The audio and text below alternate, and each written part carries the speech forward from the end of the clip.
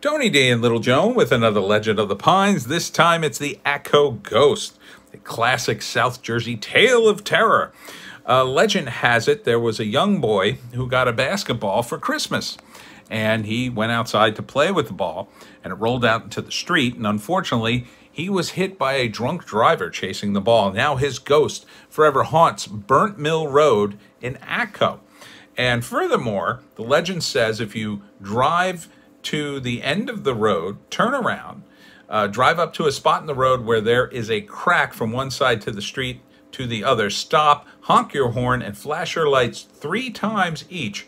Then sit in darkness and wait, and you'll see the ghost appears. From Patch.com. It's a scary story not too far from my house. Have you seen the Atco Ghost?